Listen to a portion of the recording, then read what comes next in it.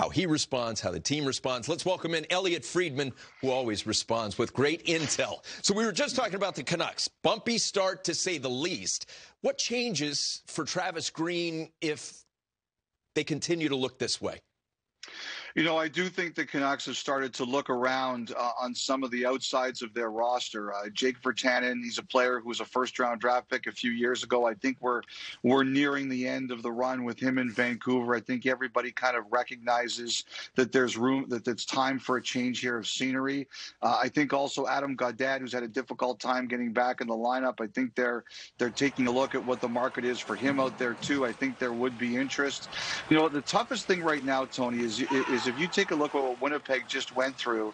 You know, Roslovic didn't come to camp this year, but they traded Laine, and they had to go 2 weeks without Dubois.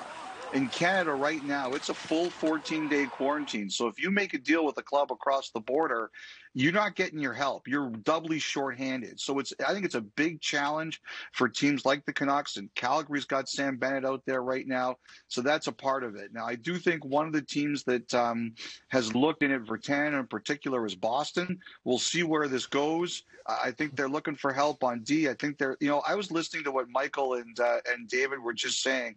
Like, I am in complete agreement with what they said. Like, they are letting Toronto do anything they want against Vancouver right now. And at the end of the day, the players have to say, we're not letting this happen to us anymore.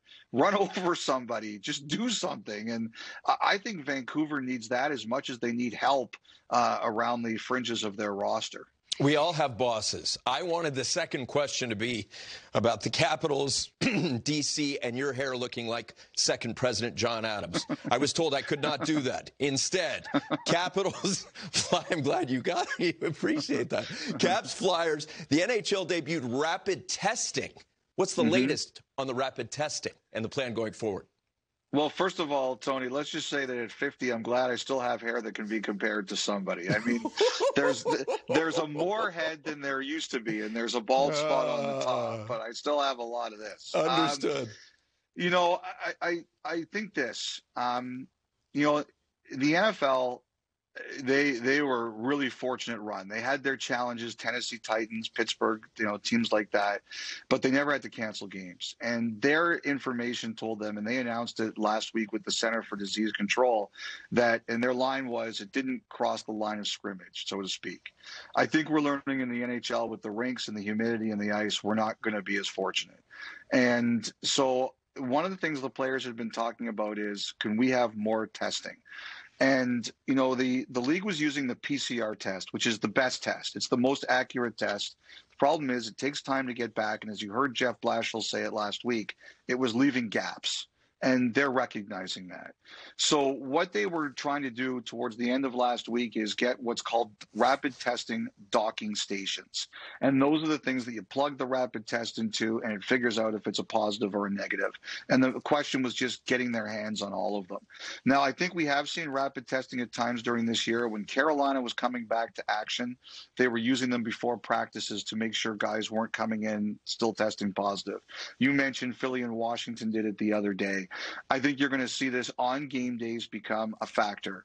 You know, I think everybody hoped they could avoid it, but they can't be avoided. We're learning that the transmission is much more dangerous in hockey than it is in football. I will say one thing.